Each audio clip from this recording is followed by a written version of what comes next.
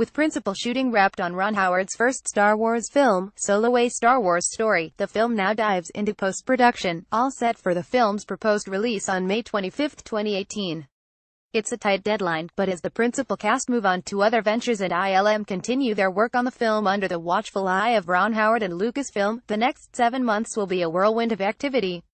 What kind of droids will we be seeing in the new Star Wars Han Solo film? Ousted directors Lord and Miller may have had the vast majority of their work shot under the stewardship of Howard, but ILM and the other VFX companies hired to work on the film will be deep into their work. Despite Ron Howard failing to mention the May release date in his video message announcing the film's title, don't assume that means a date shift. All eyes now turn back to The Last Jedi, the 8th saga episode out in December, but these days fans have got used to thinking about multiple projects. This is a far cry from the first 2 trilogies, when a 3-year span lay between movie releases.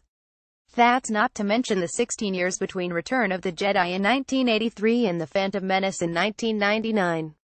Han Solo is a character beloved by most Star Wars fans, and interest in seeing new Solo actor Alden Ehrenreich's performance in the film will skyrocket. With Emmy Award winner Donald Glover at his side in the role of Lando Calrissian, first seen back in 1980 in The Empire Strikes Back, the film is set to be a rollicking ride through the galaxy as we watch Solo make his name. We know he has his loyal sidekick and co-pilot Chewbacca at his side, played by Yonosuke Otamo, who has already played the Wookiee in The Force Awakens and The Last Jedi. Emilia Clarke, better known as Daenerys Stormborn of Game of Thrones, plays a character linked to Han. The character's name is Kira, the original name of Rey in pre-production on The Force Awakens. Could that link Clarke's character with Daisy Ridley's heroic focal character in the saga episodes? We also have Woody Harrelson in a mentor role, essential given Han's young age in this episode. In the old canon, Solo had only been smuggling for about 6 years before the events of A New Hope, the original film back on 1977, yet rumors have the Solo movie set a decade before the original film, making Han only 20 years old. That would be, if they adhere to any of the 30-plus years of Solo backstory, before he entered the military, so we could well be looking at some major changes to his backstory. That's also well before Solo won the Millennium Falcon from Lando in a game of Saba CC, a card game in the Star Wars galaxy. There's every chance that this first entry in the Solo series will bring Han and Chewie together and drop the Falcon into his lap.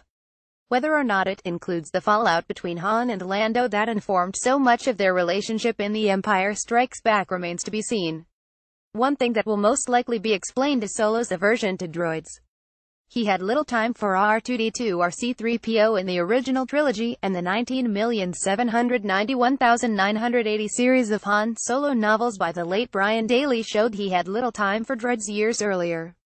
There's a huge question: will we see any of Han's dealings with Jabba the Hutt? The 1977 original saw him on the run from Jabba, after dumping a shipment of spice when faced with an Imperial blockade. That dropped him in hot water, with Jabba sending bounty hunters out to bring him back to Tatooine, something that didn't happen until the end of The Empire Strikes Back, when Boba Fett captured Solo and delivered him in time for Return of the Jedi. Until then, Han was a highly thought-of smuggler in the Hutt's employ. Could we see his glory days in Jabba's organization, and will that take us back to Tatooine, a world we've not seen on screen since 2008 and the animated Clone Wars movie? More The Last Jedi trailer hints the next Star Wars film will go to the dark side. More The Last Jedi: would Kylo Ren kill his mother, General Leia Organa? More Star Wars: has Luke become a weird old hermit, like Ben and Yoda before him?